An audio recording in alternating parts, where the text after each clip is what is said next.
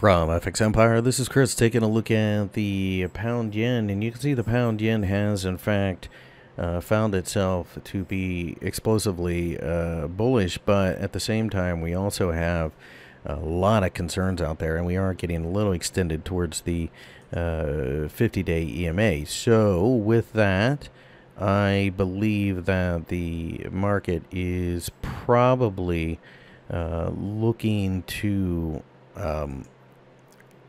run into some trouble right here at this consolidation. A break above here does open the door to 135, but it's hard to imagine all the bad news is gone, and that's basically what this would require for a break above this area. So it's either here or here that we should start to see sellers again.